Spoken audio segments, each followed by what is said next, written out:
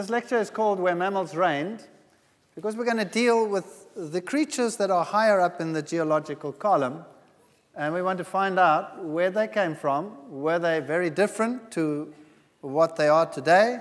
Is this a strange world that existed in the past that does not reflect the present?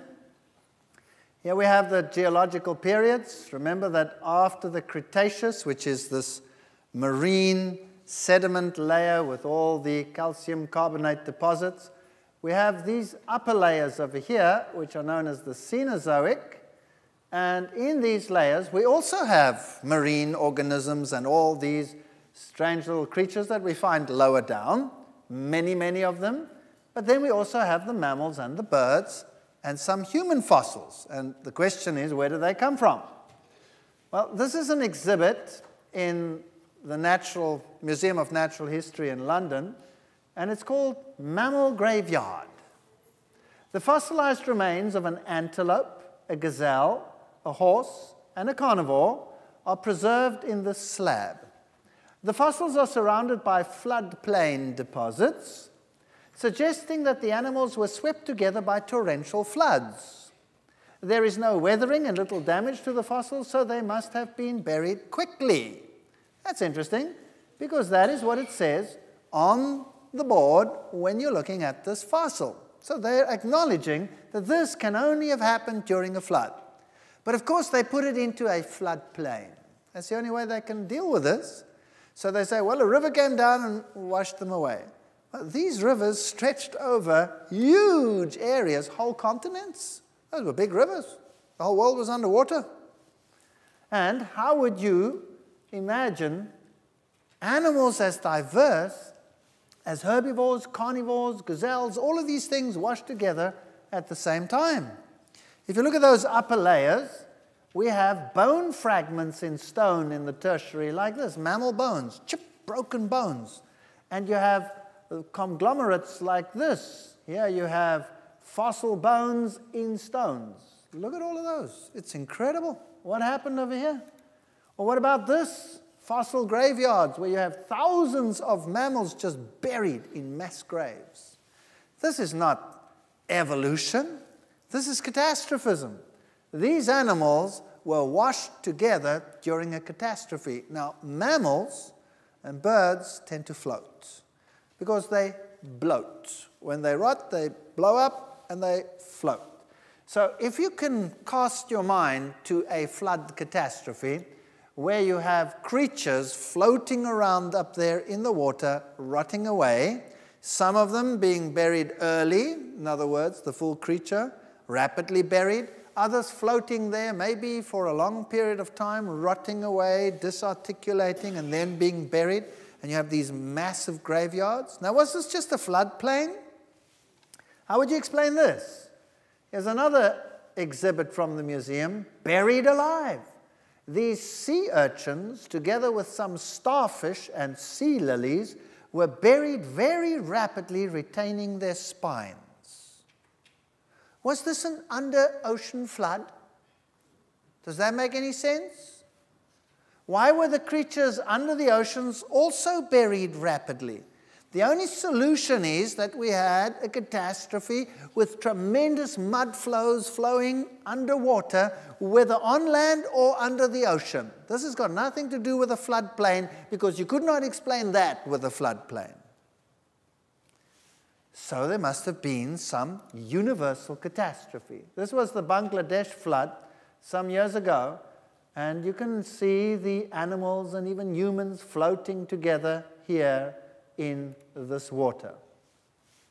So where do the mammals come from? How did they evolve? What does science teach?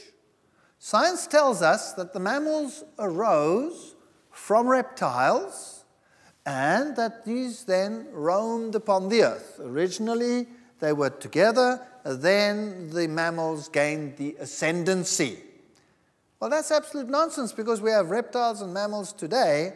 The only ascendancy that we have is in the mind, because we happen to be able to think about these things. Well, where did the marine mammals come from? What does science teach about them? Well, obviously, since they're mammals, and mammals arose from reptiles, then they arose on land. Isn't that what science says? So they must have arisen on the land. So how did they get to look like they look? How do these manatees and the seals and the walruses, how do they get to look like they look? Well, science teaches literally this. Creatures evolved on the land, and they were walking around on the land very much like they do today.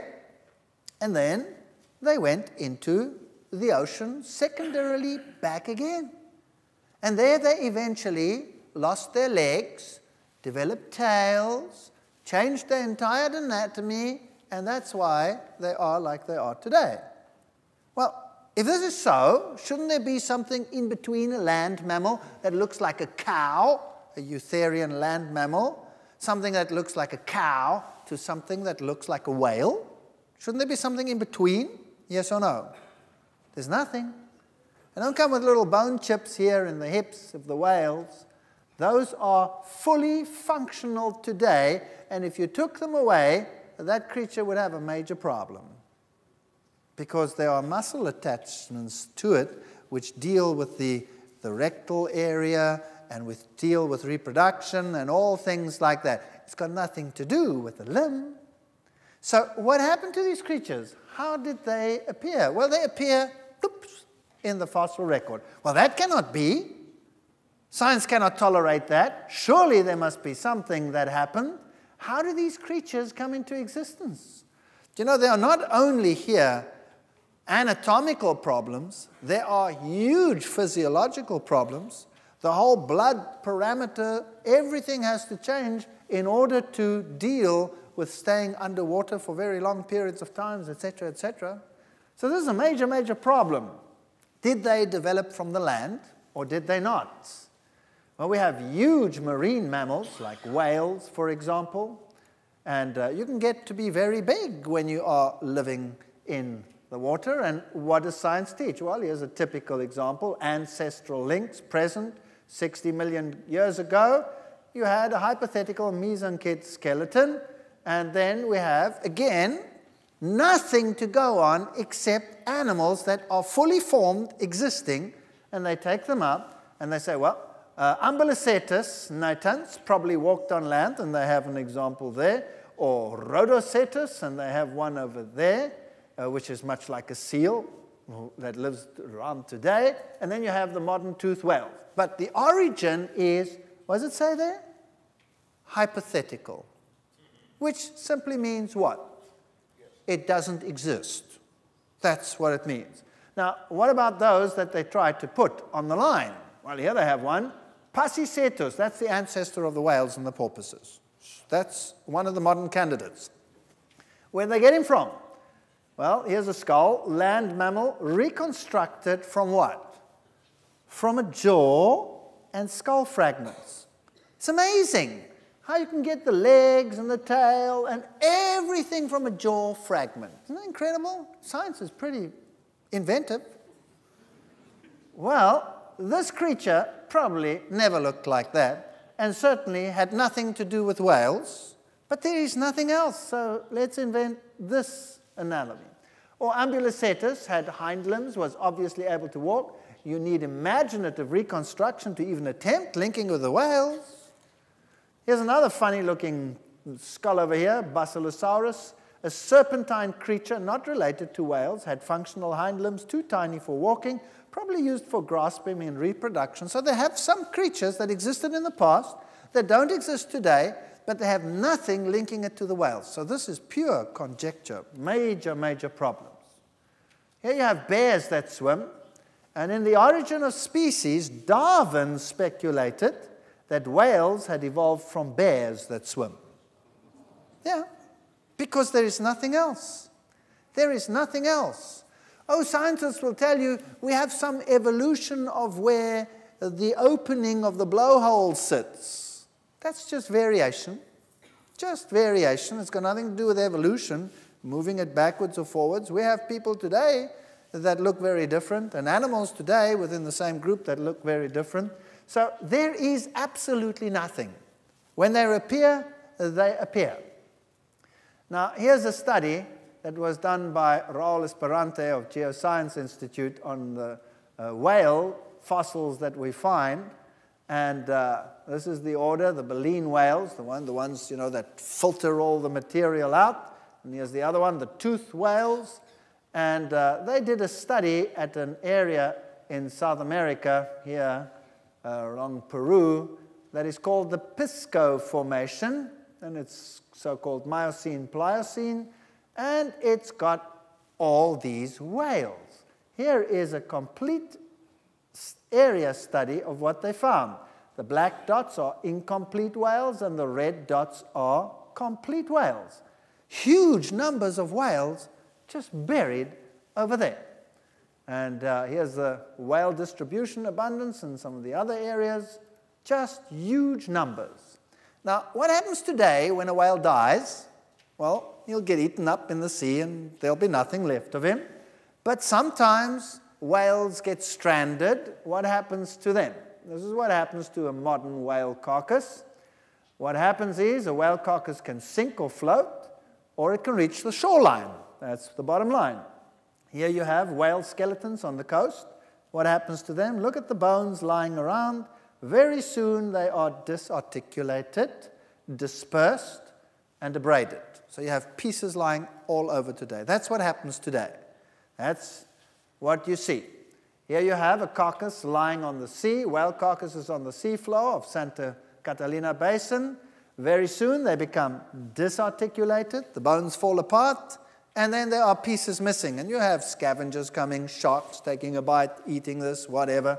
And very soon there's nothing left. That's what happens today. But that didn't happen with the fossils. There they are. Look at that. That's a fully whale. That's a fully formed whale. And here you have 8 whales in a radius of 50 meters, and that's quite something considering the size of a whale. Huge creature lying there, boom, fully formed. Very strange. And then if we look at some individual specimens, baleen preserved, shark teeth associated, but no shark tooth marks on the bones. So other animals were buried together with them, not only the whales. Completely articulated specimen, upside down, both flippers reserved. This creature was buried how? Instantly.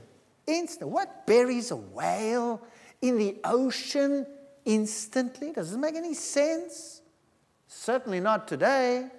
Here's another one, upside down, completely articulated, shark teeth associated, but no shark tooth marks on the bones, one limb missing. Buried today. You wouldn't find anything like that today. Bones are well preserved, another specimen. No evidence of invertebrate activity on the bones or in the associated sediment. Well, that wouldn't happen today. If a whale died, the creatures would come and you'd have the scavengers eating all over the place. Nothing. These creatures are just gone, buried. This whale reached the seafloor with the head almost detached. So if you have a catastrophe and you imagine these things going, being flung around with such force that some of them are snapped and buried, that makes sense. Here's another one, partly disarticulated, head separated from the body, one limb partially preserved, shark teeth associated, no shark tooth marks on the bones. This was a major catastrophe. Here's one entirely disarticulated. So this was maybe floating a little bit longer, started disarticulating and then buried. No skull found, 2 mandibles, etc. You have the whole spectrum. Look at this. 5 specimens with their baleen plates were found. Here are the baleen plates. That's what a modern one looks like. There they are in these fossils, completely intact. Now, what does it consist of? It's the same material as your fingernails or your hair. Since baleen is made of keratin, it does not last as long as bone when the animal dies and decays. The occurrence of baleen plates preserved indicates that rapid burial had to happen. Here are these marine creatures. Do you know that they find whales in the upright position, buried? Wow. If that was slow sedimentation, that was a patient whale waiting to be covered. That doesn't make any sense. And not only that, you find layers of fish remains are found at several horizons with diatoms and all kinds of of fish debris layers, diatom layers, all of this buried together. This was a catastrophe. No other explanation. Conclusions. The large numbers of individuals with mandibles, vertebrate, articulated indicates that most of the whales reached the seafloor and became buried before this articulation could happen, even before the predators could get at any animal that was floating. This also suggests rapid deposition of the sediments covering the carcass in order to preserve the bone association. It's the only possible solution. So the marine mammals appear suddenly in the fossil record, fully formed, and they're buried like nothing happens today. This is catastrophism. There's no other solution. So now let's think about this. Let's mull these thoughts over. Imagine you have this huge catastrophic flood in which many, many creatures are buried, those that float in the top layers, for example. And then after the flood, the waters cover the earth, and you have all these millions of creatures floating in the water with fish debris. Some areas you have huge forest beds floating in the water, and this has to then be covered up again. What would that do? Those that are buried early are buried intact. Those that start rotting and deteriorating, when they are buried in pieces, disarticulated, and you would find whole beds with rocks in them, with material in them, with fish debris in them, with bones in them. That's exactly what we find, as we saw it over there. Now, this is an interesting fossil. This is Persian ironwood. There's the present-day leaf. There's a fossil. And this one occurs in the upper layers in, for example, Europe, where it doesn't grow today because it's too cold. So imagine if this water came up from the bottom of the great deep and it was bursting forth. At what temperature would it come out? Well, subthermal water or subterranean water today is hot water. So it's a thermal spring, if you like. So this water could have been generally warm, and the oceans could have had a relatively high temperature, very humid, very much like, your area. Nice, warm, hot environment after the flood. Here we have mammals. This is a bat. When a bat is found in the fossil record, it's complete. It's a bat. There's nothing leading up to a bat, nothing leading away from the bat. The bat is a bat, fully formed. The only difference is many of these were much larger than those living today. So imagine a very wet world reestablishing itself after the flood. This here is an area in Scotland, which is a very cold country, where you have this lush growth of plants because the Gulf Stream passes by here. So very warm, and so these plants are enormous. This is a typical tropical area. You can see great plant coverage, warm temperatures, rain, lots of rain, lush growth, lots of food around, and typically the tertiary in the textbooks is displayed like this. Very green, very warm, and all these creatures that walked around, so different apparently from what lives today. Why? Because they were so huge. The giant elephants, mastodons, totally different to what we have today, lived some 65 million years ago, and today they don't exist anymore. Or this creature over here, the giant land-walking sloth, or the giant bison, or the giant saber-toothed tiger, or the giant beaver, or the giant this and the giant that. What have they got in common? They're all giants. That's it. Much bigger than today. These are beetles from the Amazon. This is a cold season, and that's a warm season. Massive change in shape and size. Now I want to take you to the Labrie tar pits. Who's been there before? Somebody has been there. Now, I stood there at the Labrie tar pits with my camera, staring down at the tar, waiting for something to happen. And people came to me, and they all came and looked. What is there? there was nothing. So they thought, well, maybe this guy's totally nuts. What was I waiting for? Well, I got it. Can you see it? That's a bubble. I was standing there waiting to photograph a bubble. Only a nut would do that. But I had method in my madness. What was I doing photographing a bubble that came up periodically? And in those days, you know, you didn't have digital cameras. You had to get the picture quick, otherwise it was gone. Like that one I missed. You only have a relic of it. But there I got it. There it was. And coming up today. Now, here is the tar at the bottom, and there's obviously some crack or crevice in the ground, and the tar is being pushed up and ends up at the top. Obviously, this is decaying organic matter down there, and it is under pressure. So that's what pushes this up. The same happens if you strike oil. You're living in an oil-rich area here, Texas, all of these places. And if you strike oil, and you strike a good one, then out it comes at the top. Why?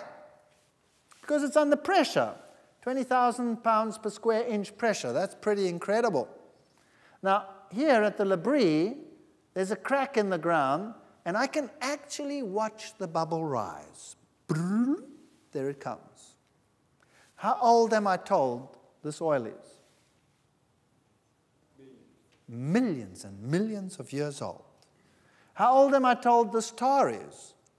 Millions and millions and millions of years old. Have you ever had a glass of soda pop and you watched the bubbles rise? Or you left the top off and you come back after an hour and you want to pour yourself one and you go, yeah. Why? What happened? It's flat. That's what we say, it's flat. The bubbles are gone. Where'd they go to? They disappeared into the atmosphere. Now, isn't it incredible that rock is porous, that this oil is buried under porous rock where gas escapes?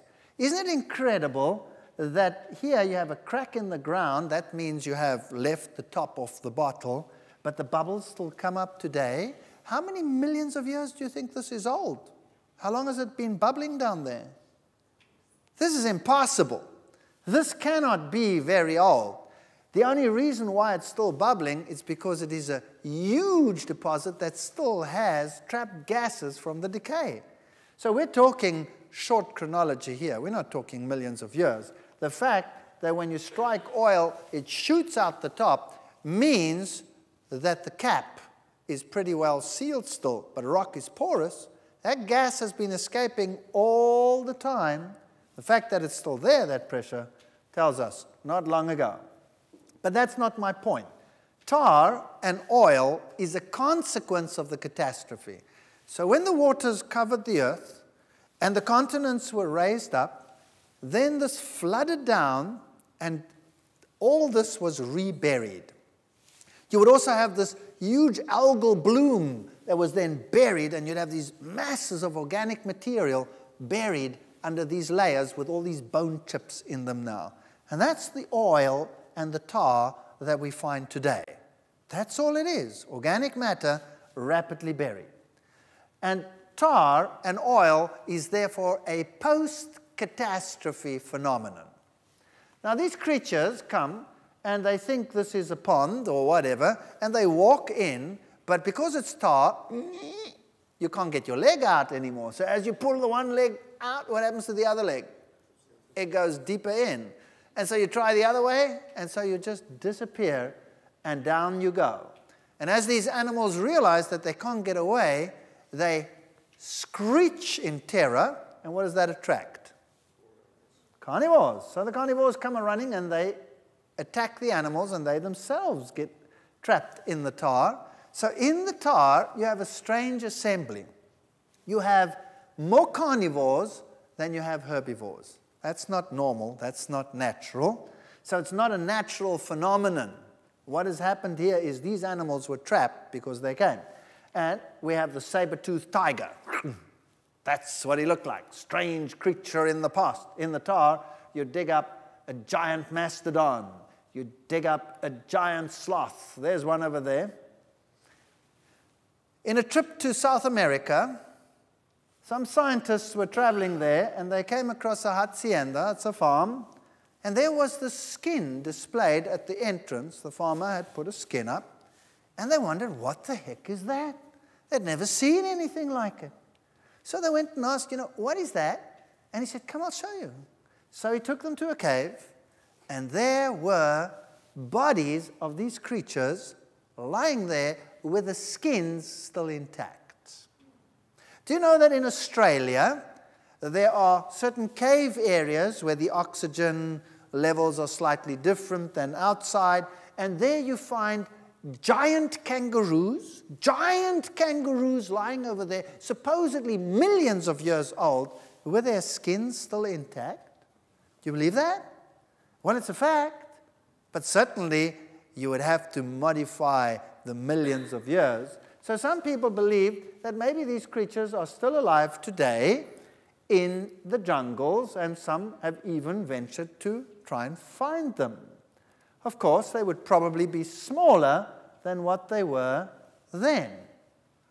Giant bisons, much larger than the present bison, but then it's just a bison. That's all it is. So in Labrie, you dig down into the tar by boarding it up and taking the tar out, and then you find these creatures in there. And then you find a saber-toothed tiger. Do you only find a saber-tooth? No. You find a normal tooth and a smaller tooth. In fact, you find a whole range. This is an extreme of the range. This would be like taking the dogs and taking the St. Bernard and saying, that's what lived in the past. And today we have a Chihuahua. You see what I mean? It's exactly the same scientific phenomenon. So, actual fact, what they should do is they should put the Chihuahua plus the entire range in between up to the Great Dane down there and say, that's what we found. Isn't that right? But what do the textbooks display? The extreme of the range. Why? Because that's exciting. That's different. That's something we don't have today. Today we have tigers with teeth that look like this. In the past, there was a greater variety. Why? Well, imagine animals taking over on a new world. And you have this vast country in front of you, a whole new world to be occupied. Lots of space, very little competition. When you have little competition, then you have great variety. And then when the pressure starts taking place and the animals start competing more with each other for space and food, well, then these things happen. Do you know that if we take an animal from the mainland, let's say sheep or goats or horses or whatever you like, and you take them to an island and you leave them there, guess what happens? Within just a very few generations, the size of those animals goes zoom. In fact, the size can go down to 1/3 of their original size. Why? Remember I showed you the horses on Iceland? The difference between them and the horses on the mainland that they came from is that they shrunk in size, at least by 1/3, in a very short time. Why? Because they are competing for resources on an island. And when you compete for resources on an island, eventually you run out of space. That's what happens. And so one of the adaptations to this is not to grow so much. Why? Well, firstly, because you're getting less food, because you're competing with everyone else, so they stay smaller. A smaller animal eats less than a big animal. Has a higher metabolism, yes, but eats less than a big animal. So if you reduce the size, naturally you can have more animals on the same place. So very quickly, just the environment changes the size. Has that got anything to do with evolution? No. Japanese before the war. What did they look like? How did the cartoons depict the Japanese before the war? They used to have the Americans standing over there, yay high, something like Malenko over there, you know, big guy. And then they'd have the Japanese standing on a huge box just to get to the same level. Isn't that right? Because they were tiny. Why? Because their diet was totally different to what it is today. Today, their diet is far more varied. They have far more varieties of protein sources in their diets. And what do the Japanese look like today? Totally different. Some Japanese are pretty... Have you watched Japanese basketball players? Have you seen them? Some of them are pretty big, right? And you say, wow, what happened to them? You know, did they suddenly evolve into supergiants? No. Their lifestyle has changed. So size, lifestyle, these things go together. Just because something is big doesn't make it different. So what was a mastodon? It was a big elephant. What was a giant bison? It was a big bison. What was a giant wolf? What was a giant wolf? Big deal. There was no evolution there. And here you have a giant wolf. It's called dire wolf. Different animals? No. Exactly the same as a modern wolf. The only difference is it was bigger. So we have to make it something marvelous and different? No. So the environment was obviously warmer, better adapted for rapid growth and all of these features, and that's what they look like. And then something happened. An ice age came along. And the world today is very different to what it was then. And where did all this ice come from? And how long has it been around? And what does science teach on the issue?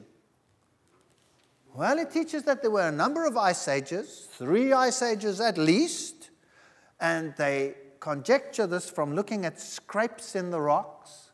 Do you remember a video I showed you yesterday of these huge boulders being rolled in a flood? Do you remember that? What did you see in the rocks at the bottom? Huge scrapes.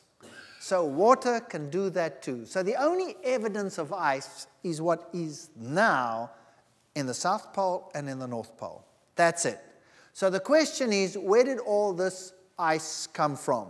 And they will tell you that there is evidence for ice having been around for many, many years. 100,000 years at least. Where do they get the evidence from? Well, they drill down through the ice cores, right? And they come up with this. Here's an ice core that they've drilled in Greenland. And they say, well, okay, look at this ice. You can see that there are different colors. There's a color, there's another ring, another ring, another ring, another ring, another ring, another ring, another ring, another ring, and another ring, and another one. And you count them all up, and you make a deduction. You say each ring represents 1 year. And if I count 100,000 years, then this ice has been around there for 100,000 seasons. Logical, right or wrong? Perfectly logical. And we're supposed to believe that this is what happened. And we know how it is being compacted today. Well, during the war, some airplanes used to fly across that area, and that's about 50 years ago. Some old aircraft. And some of them happened to crash in Greenland. And there they were in this vast ice desert, and nobody ever bothered. Well, recently, some of those have been rediscovered, and they actually dug them up. And they're covered by huge quantities of ice. So they dug down to them. And if you look into the ice as we go down, you find hundreds and hundreds of those ring layers. So those airplanes have been buried for thousands of years, right? So obviously these rings are not year rings, just like the valves.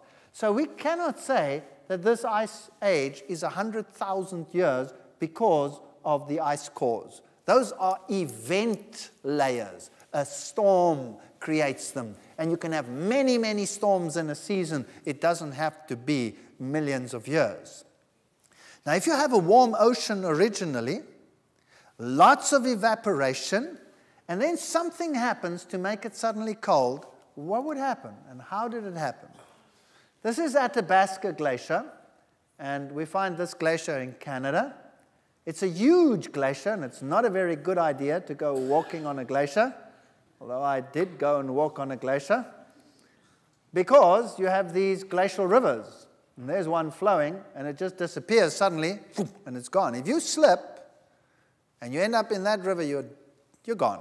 Nobody will ever find you again. You'll end up somewhere under the glacier. And here are markers of where the glacier has been over the years. And there is a remarkable recession of the glacier. It's just going back. And they discovered that if they calculate this out, then this whole ice age idea of hundreds of thousands of years is reduced to 600 years. 600 years for complete glaciation and deglaciation. Glaciers cause U-tubes or U-basins. So this is a glacial basin up there in the north of Canada.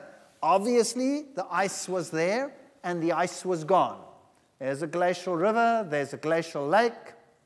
Something must have happened to trigger such an ice age. Maybe there were some meteor impacts. It's a possibility.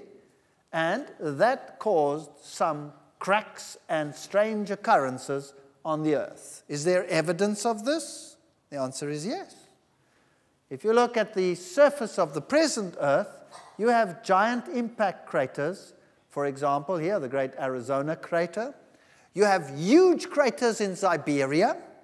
You have enormous craters all along and meteor impact sites in Africa. And the Earth must have been bombarded. But you don't find meteors in any of the rest of the geological column. So it doesn't seem as if this existed before. It's all on top. And if you look at these craters and where they occurred, this must have really caused some catastrophe on the Earth. And maybe this was the cause of the great volcanic eruptions that must have existed in the past. One little mountain, Mount St. Helens, put so much dust into the atmosphere that the world temperature average dropped by 1 degree centigrade because it shielded the sun. Krakatoa was 4 times as strong, 4 times as big as Mount St. Helens, and Krakatoa dropped the world average temperature by 4 degrees centigrade. One volcano. What do you think 80,000 volcanoes going off at the same time would do? Can you imagine it? Can we even imagine it? If you go to Washington State, you have all this lava lying on top, huge districts of lava. You have these great volcanic dikes. Everything's on the top. And there they are, volcanic dikes, great volcanic activity. There was the explosion of one volcano, Mount St. Helens, 500 Hiroshima atomic bombs going off at the same time. And that was a Mickey Mouse volcano, tiny compared to the others. Now, here is the Great Ring of Fire, where you have all this great volcanic activity. Then you have the mid-oceanic ridge in the Atlantic, which ends up in Iceland. Huge quantities of dust being blown into the air. What would that do in terms of the temperature? Well, it would totally shield the sun for a while, and you would get a massive drop in temperature. And if you have warm oceans, you'd have lots of evaporation and sudden cold, and you would get ice. And glaciers would form and rush and expand across the continents, but all along the coasts, what would you have?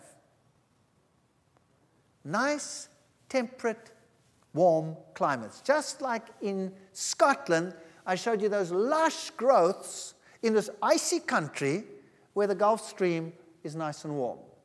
So if you had elephants living in Russia, for example, where would the populations be able to survive? They would be able to survive in the north, up against the ocean, which is warm, and they would survive in the south, where it is warm. So there must have been 2 elephant populations separated by huge glaciers which covered the land. And we have evidence of these animals living in this cold environment. Here's Burning Mountain Nature Reserve. This is in Australia. Very interesting place. It's been burning there for several thousands of years. Burning Mountain is caused by a slow burning of thick underground coal seams. Very interesting stuff.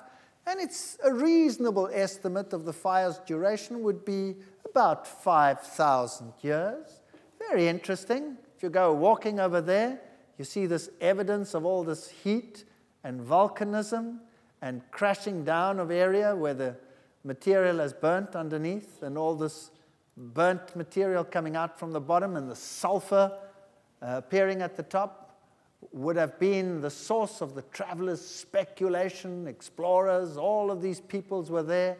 Mysteries and legends are there about Burning Mountain and what the pioneers have said. And there you have this great evidence of something burning underground. And of course, the kangaroos love it. This is kangaroo dropping. They think this is a heater in the middle of the night. You have great cavities in the ground there. The stench sometimes is unbelievable. That's why you close your nose. And the mammoths reigned in that time period. So here were these creatures in this area when there was this great volcanism, great ice started to form, and the populations were cut in two. It's just a theory. And then they developed this long hair. Here's another interesting story, the story of Dry Falls. These cliffs are skeletal remains of what was once the world's largest waterfall. They bear stark witness of the tremendous power of catastrophic floods that swept over eastern Washington at the end of the last ice age. The falls began 20 miles to the south, but receded upstream through powerful erosive action. The retreat of the falls gave birth to the canyon below, etc., etc. Science today admits that this was a catastrophe. You know, a few years ago, they didn't admit this. It took millions of years for these things to form. So suddenly, modern science is beginning to realize that things in the Ice Age also could have happened rapidly, needn't have taken millions of years. So these great falls over here didn't take millions of years to carve this. Now, what about these creatures? There they are today to be found trapped in ice. Mammoths trapped in ice. What happened? Now, you see, when the ice is present in the Ice Age, and the oceans are warm, then there's food in the north and there's food in the south. In England, we find reindeer, hippopotami, crocodiles buried in the same region. Now that's very weird. That's what we call a disharmonious fossil assemblage. Creatures that don't belong together, buried together. But if you imagine this cold period, pulling the animals further south, so the cold-adapted ones like the reindeer, and along the ocean, still warm, then you could get this all together. That seems to make sense. Now, when you dig these creatures out of the ice, they are today still very much intact. And you can dig them out, and some of the meat is still edible, like this creature over there, totally edible. So when did they live?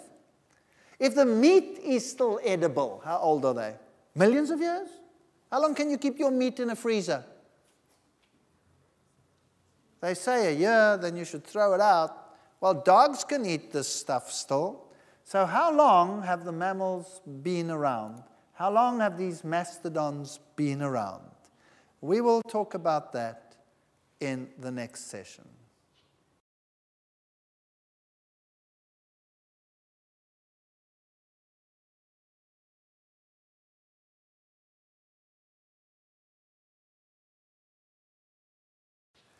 We were talking about these mammals, these giant mastodons that lived supposedly millions of years ago. And there they are, trapped in the ice in the north in Siberia. Now imagine this scenario. When ice melts, it absorbs a huge amount of energy in order to melt. That's simple physics. It is far easier to warm up water than to change it from one state to another. It absorbs huge quantities of energy. So we see that the ice receded very rapidly. We see this in the glaciers. And as this ice melts, it absorbs huge quantities of energy. And ice that melts is fresh water. So this huge meltdown would have rushed down the coasts into the oceans, and being fresh water, where would it end up? It would float on top of the ocean, because seawater is more dense than fresh water. So originally it wouldn't all mix. A lot of the fresh water would be on top. And at night it gets freezing cold. What happens to that water? It freezes. And so during the melt phase, suddenly there was a giant freeze, and everything froze up. And the oceans that were the source of life up there in the north, and that gave this lush vegetation all along the coastlines, suddenly froze up. And the world became an ice world in the north, because that's where it would then be colder. And the animals walked, and they were buried, and they ended up in the ice. And science tells us that these creatures lived there some 60 to 40 million years ago.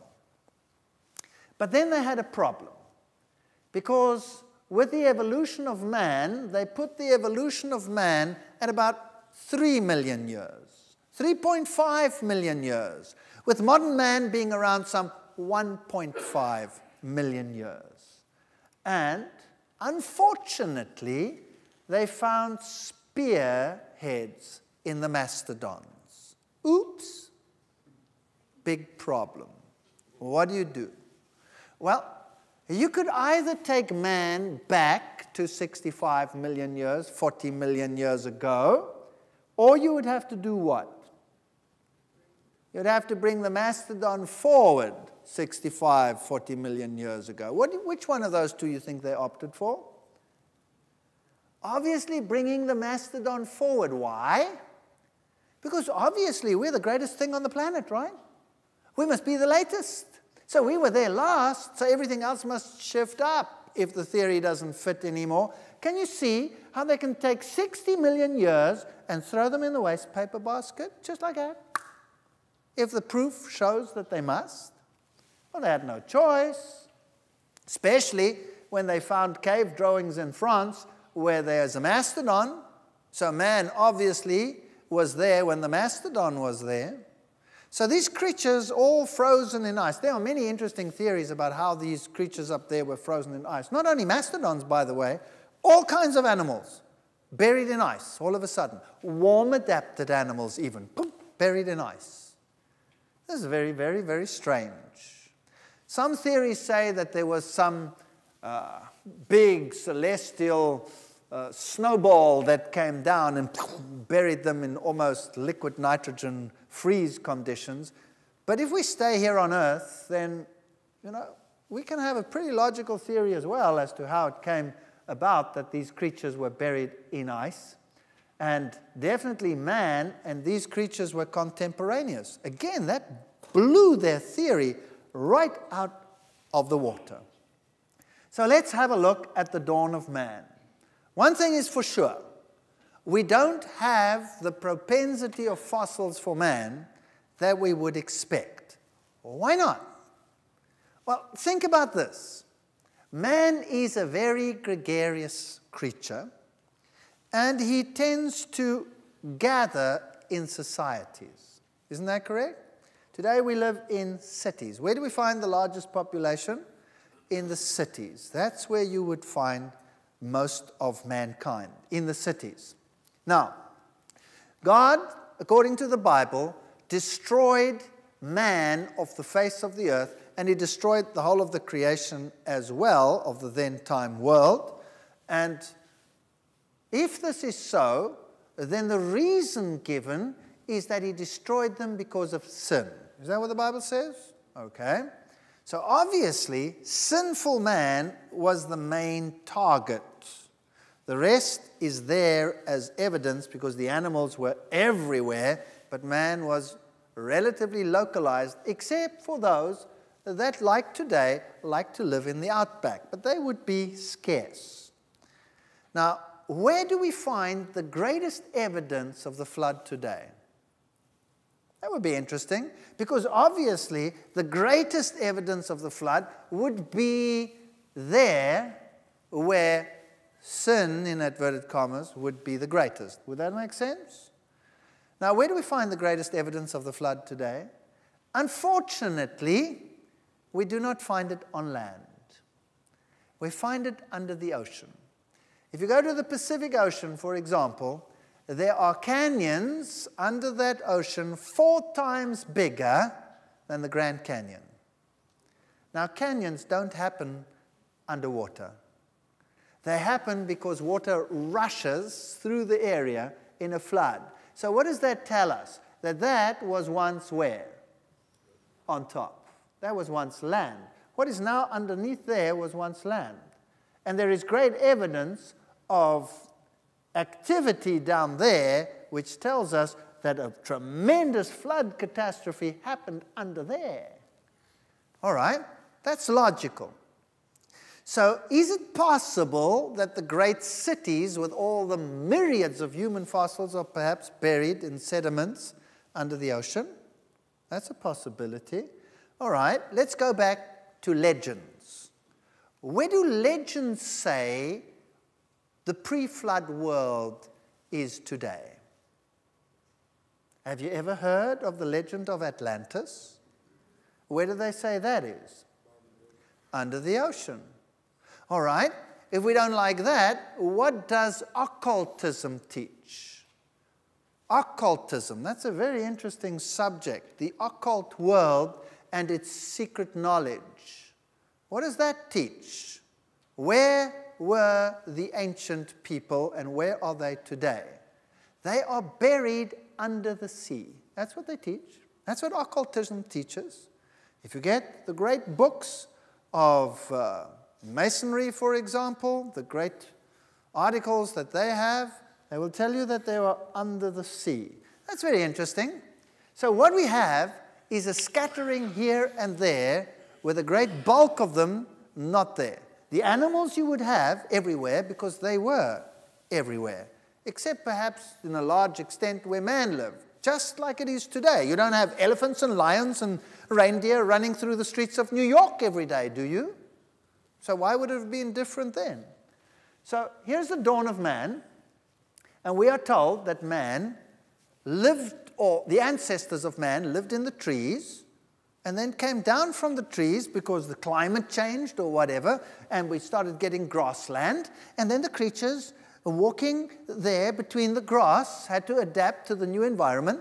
They couldn't look over the grass because it was too tall, so they stood on their hind legs to peer over the top, and eventually they started walking upright.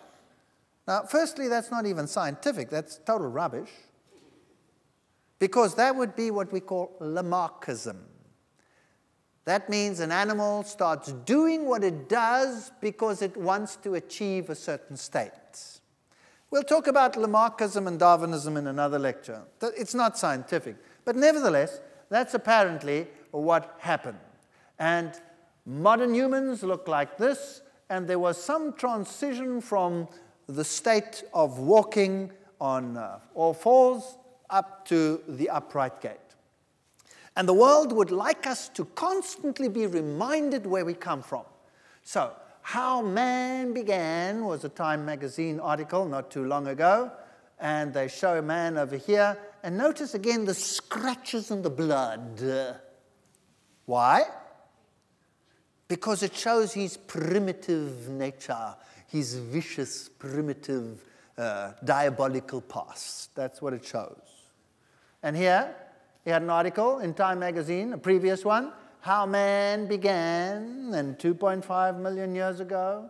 And in case we have a new generation in a couple of years, they'll bring out a new one, and it'll say, How Man Began, and you'll go through the whole rigmarole. So that every generation is reminded that this is our origin. Very primitive, very vicious, very wild. Now, scientists generally get angry when you say to them, they evolved from the monkeys, because science doesn't teach that. You must understand the theory as it is. We did not come from the monkeys. Science teaches that the monkeys and man are end products of an evolutionary process. They are all there together. The ancestor of both of them is somewhere lower down. So the real ancestor is probably this one over here, the tree shrew. And notice that the eyes are on the sides of the head. And so the animal evolved so that the eyes moved to the front. Now, if you have the eyes in the front, then you can triangulate, and that would supposedly give you a selective advantage in judging distance and jumping from branch to branch. Of course, the tree shrew never misses a jump. So what the selective advantage is, no one really knows, but that is the theory of how the brain increased in size. And, of course, they were arboreal. They lived in the trees. So the climate changed, and the trees started disappearing, and they started coming down. And when they were up there in the trees, they were perfectly happy with their bananas and their leaves and the things that they eat. Vegetation. But when they were on the plains, their original plant life was not so readily available. So one day they picked up a club and clobbered an animal to death and started to eat that. That's the theory, if you want to believe that. And man and the apes are end products of an evolutionary process. This comes from textbooks, which shows you that here there is no evidence. The only evidence we have is at that level, and any creature that is buried with them in the past. So all the fossils that we have, and this is very important that you realize this, all the fossils that exist occur together with man at the same time. Are you with me? Nowhere do you find layers of the one and then the other and the other and the other. That's based on inference, however reasonable, not the evidence of the fossil. So it's just like giving you all the bones of the dogs and saying arrange them. So we find all these bones, including man, in the same layers, and we say, okay, scientists, put them out like they evolved. But they were all there at the same time. So the Australopithecines and the so-called hominid fossils and modern man all existed at the same time. So we have what we call a morphological sequence, not a paleontological sequence. It's not how it happened in the rocks. It's how we think it happened from all the bones that we have. Are you with me? Very important difference. So now, if you look at these monkeys and you look at this man, they all live at the same time, but somehow they hope that the one retained features of something more primitive than the other. Here again, everything happened down there. Everything exists at the same time. Our living relatives. Those are our relatives, but our ancestors, we don't know what they were like. We have no idea. Primate ancestors. And then we have shorter snout and larger snout. Just like I said, you know, if you have a pug, you put him on this side. If you have a snot, you put him on that side. That's what you do. So, if you looked at this one, what would you say? Compared to us, primitive or advanced? Primitive. Why? Well, we've got flat faces. Have you ever looked in the mirror? We've only got this little standing out here, if you look in the mirror, and we're flat. So this one has got a nice long snoot, so it must be not so advanced. This one sort of in between, and that one, well, he's a scientist already. He's getting there. You see, he's nice and so this must be more or less closer to us. And, well, now we're getting there. So this is related to us and probably closer. And science will tell you that if we compare our genes with a chimpanzee, well, we have 98% of genes in common with a chimpanzee, so we must be very much related, correct? Is that what they tell you? Absolutely. 2% difference. These are structural genes. You know how huge 2% difference is? It's enormous difference. Because the way in which we developed is not necessarily depicted by the genes, but by the expression of the genes. how they are expressed, and that's determined by controlling genes and not by structural genes at all. So you can get this very similar genes giving totally different structures. And by the way, we have just about as many genes in common with a mouse. And do you know that we have 76% of genes in common with a banana? So did we evolve from the banana? Did we? You see, don't be impressed by figures like 98%. It means absolutely nothing. It's actually scientific skullduggery. It is dishonest to say that in the least. But when it comes to these things and you go to the museum, you see the ape-like ancestors, so-called, sitting there around the campfire with their sticks that they started picking up to club this animal to death so that they had something to eat. Is that right? That's what we are shown. But remember that all of these existed at the same time as modern man. So this is purely morphological. They find bones and they say, okay, this bone, well, he probably represents a more primitive line, just like they take the modern animals and say, well, that one's obviously more primitive than that one, purely on looks. And in the case of your own Nebraska man, they had him with sticks and hunting and fireplace and, you know, the whole shooting match based on one tooth that they had found, which happened to turn out to be a pig's tooth. So this really is scientific inventiveness at its best. We've had many hoaxes in the past trying to bridge the gap, like Piltdown Man, for example, shown in 1953 to be a forgery composed of an orangutan mandible and parts of a modern human cranium. So there have been forgeries to try and get this across. We've had many, many forgeries where people try and imprint or show evidence which they want to find. Now, the modern theory says that man evolved out of Africa. That's the prevalent theory today. And that you have all of these modern hominids like Homo erectus, Homo neanderthalensis, Homo sapiens, and some Homo antecessor over here, coming out of this group over here, which are all ape. So they have the Pithecanthropuses and the Australopithecines. These are all ape. And these are all human. And we find them together. Now, the out of Africa theory says this is how they spread, probably here out of the Horn of Africa. And Homo sapiens has only been around 100,000 years, so they say. And if you take the full picture, then we have these two groups of fossils over here.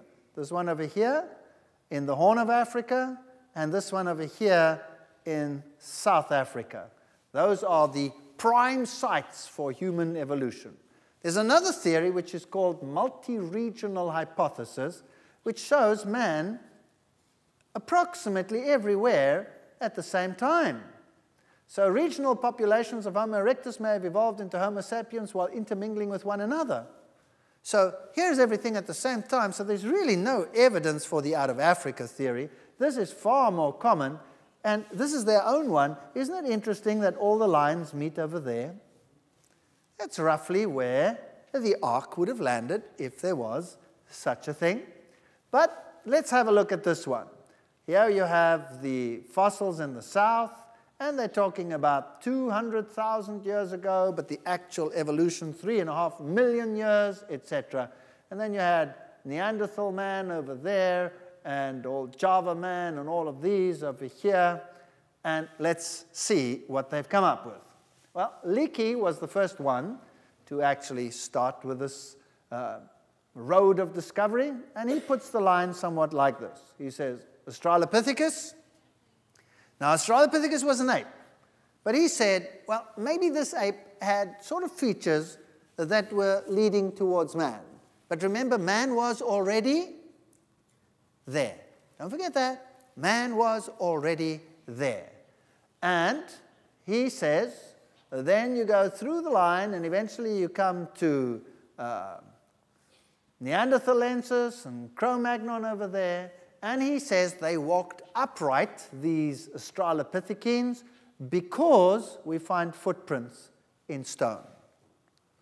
Did you know that these footprints have been studied in great detail, and they are identical with human footprints made in mud by people walking barefoot?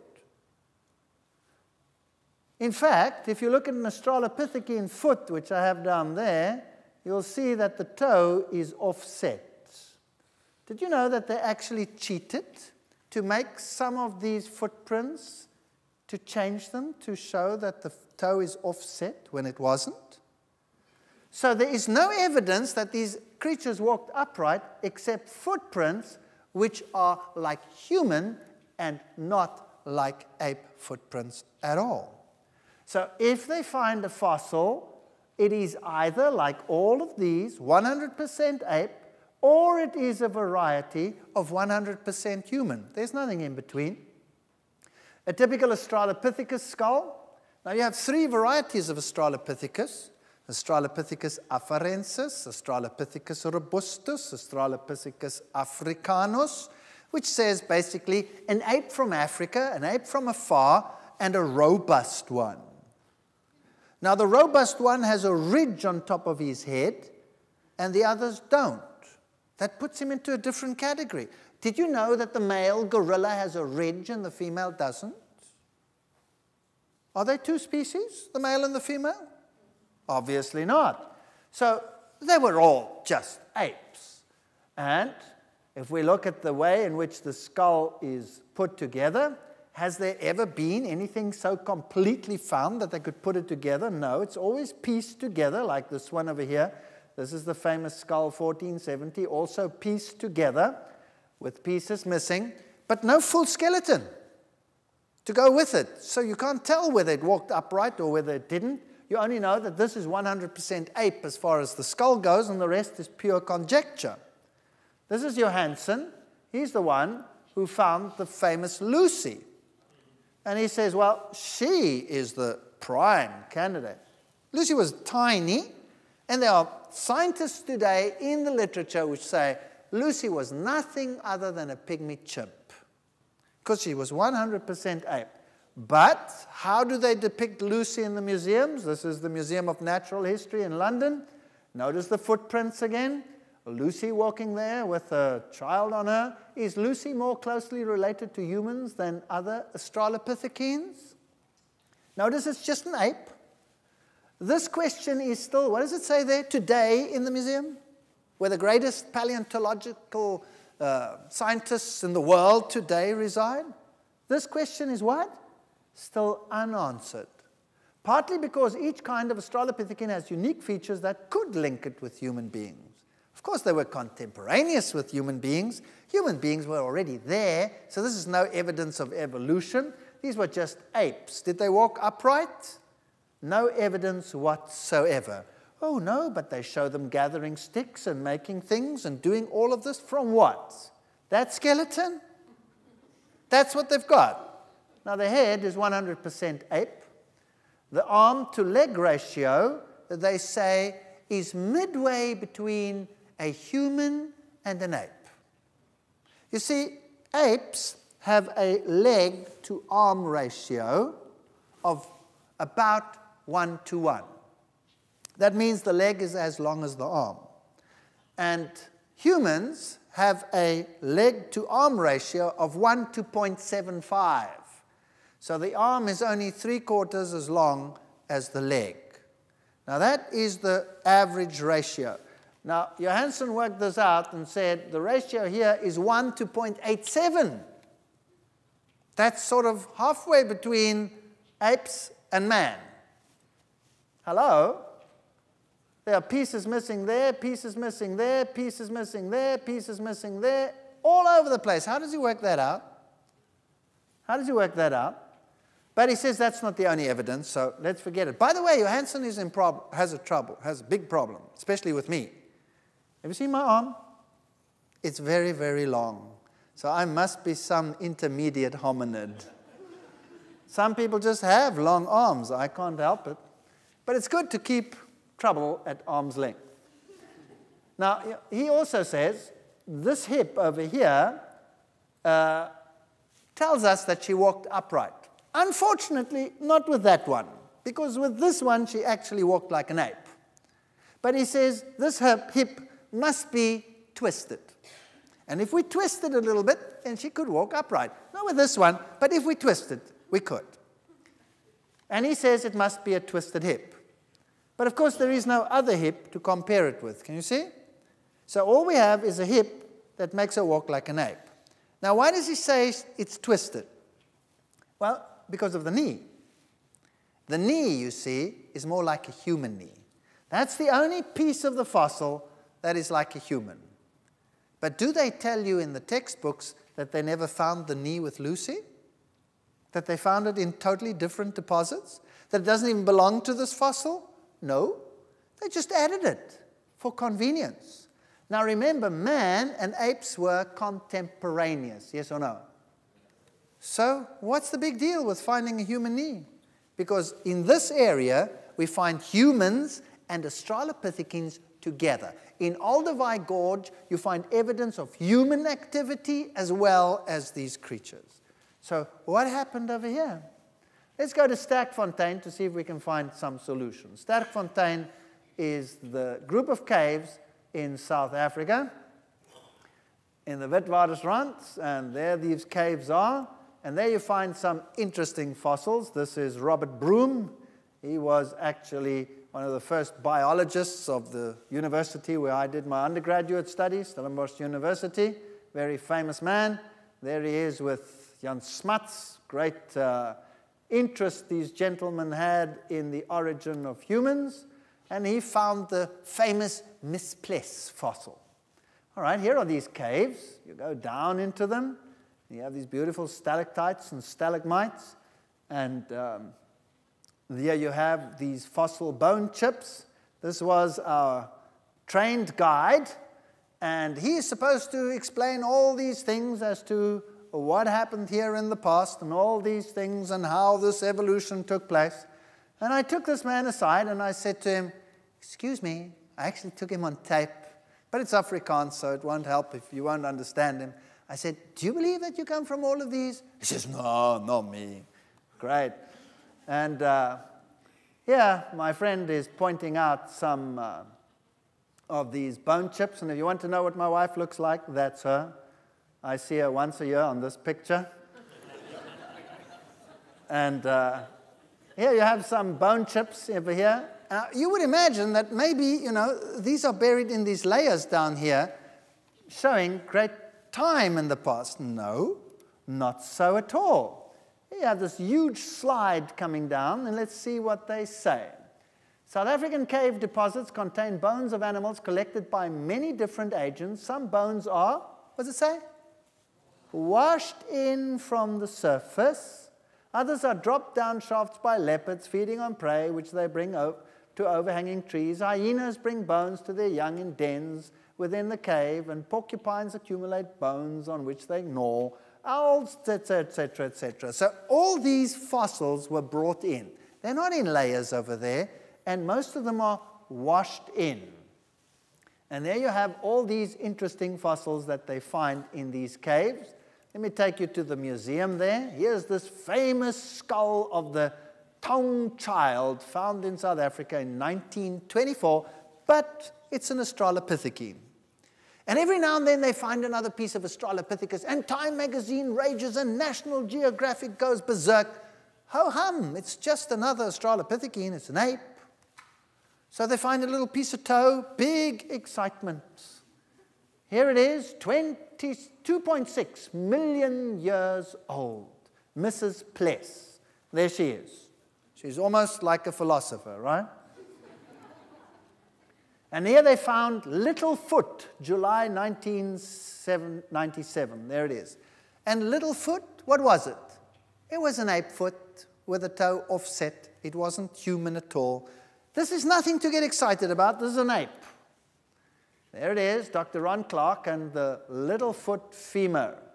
But it was just an ape. Notice how they reconstruct a fossil over here when all they found are these pieces. That's it. The rest is purely put together. And here you have Paranthropus, a flat-faced ape man with a very low forehead. This is what they look like. From these bone chips. Or hips.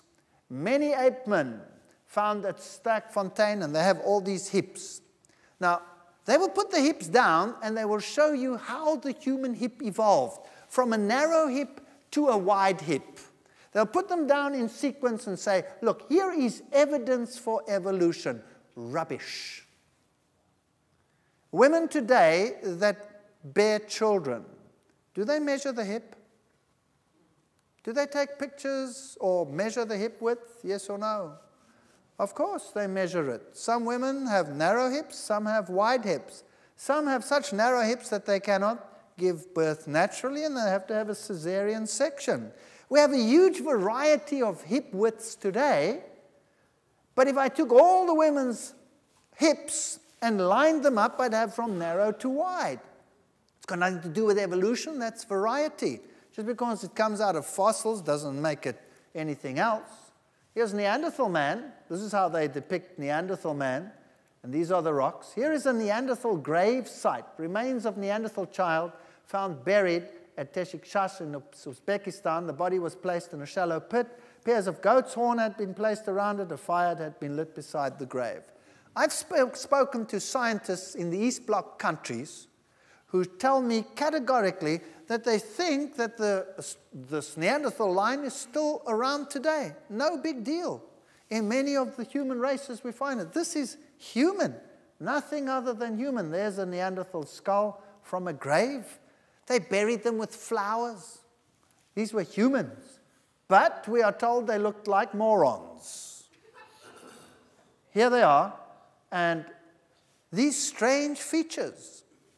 Now, this particular type fossil actually was of an old man with bone diseases. And besides that, you know, in the past, perhaps people got older than today. Perhaps they did. Perhaps they lived a different lifestyle. What happens when we get old? Do we retain our youthful features, or do they change? You see, the bone grows and we get greater brow ridges. So older people, old skulls, look totally different to young skulls. So these variations could just be simple variations in age and have nothing to do with evolution. And from a few fragments, you're going to reconstruct something like this from an old man who had rickets. Here they put a Neanderthal in a suit in a German museum. And there you have an Aborigine. Now, this is one of the saddest stories in the history of mankind. Did you know that in the 1940s, and I'm going to date myself, I was born in that time, you could get a license from the British High Commissioner in Australia in the 1940s still to hunt Aborigines? Did you know that? On what grounds? On what grounds? On the grounds that they were evolutionary inferior organisms. Darwinism condemned them to death. Today, they will look like that when they have their rituals. Some of them are still living like that. Others look like that during their rituals, and during the week they will put on their suit and go and give classes at the universities where they are professors. That's very rapid evolution, wouldn't you say? Today we would be ashamed of what we did. If we would realize that the differences we have is variety.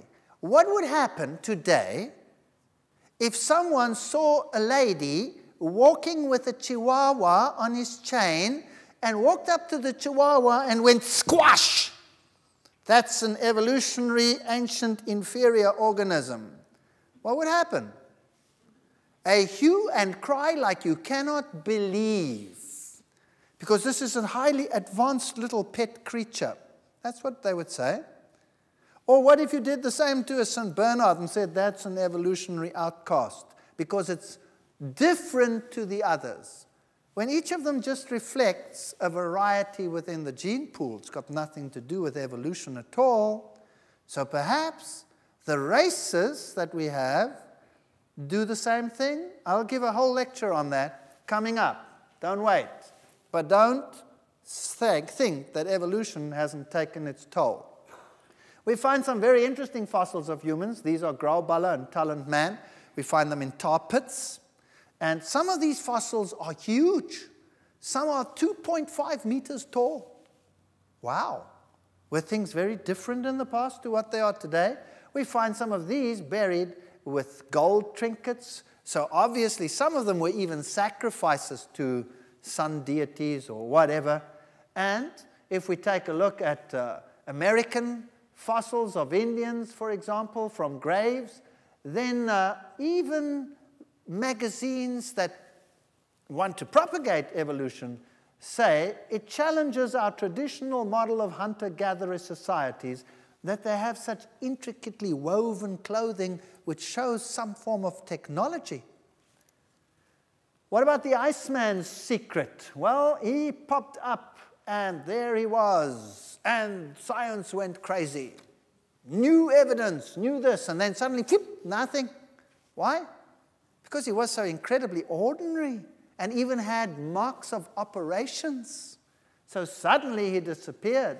We have fossils of mummies, for example, and not a shred of evidence that anything really dramatic has changed.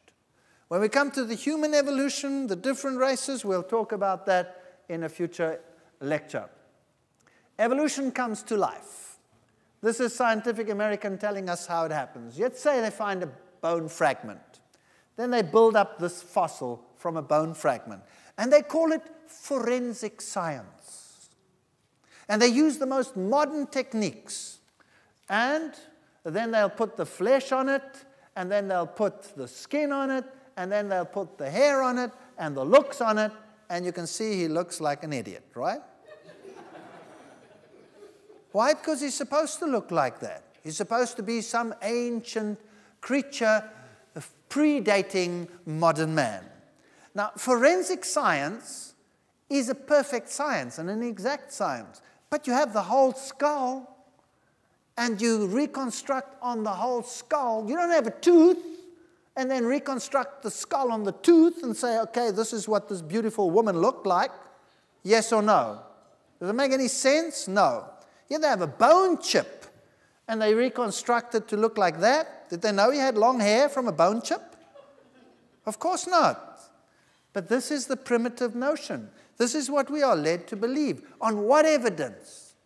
None. Absolutely none. And these are the pictures which we are shown. So this would be Adam and Eve. This is what they would look like. Well, this is interesting. There's Eve, as science says she looked like. Genesis 1 verse 27, so God created man in his own image, in the image of God created him, male and female created he them. I asked the young people, help me out here, you know, I'm an old geezer, you know, just help me out. Which are the coolest women in the world today? And they said, oh, Mariah Carey, Beyonce, and Avril Lavigne. I said, okay, there they are. I put them on the screen for you. Each of them, and they represent different races as well. And I must admit, you know, pretty nice looking women.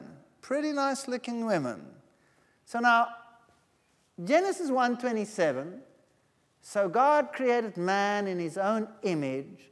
In the image of God created he him, male and female created he them. Fascinating story. Fascinating story. Did Eve look like that? Or does this reflect a little bit of what Eve might have looked like? What do you think?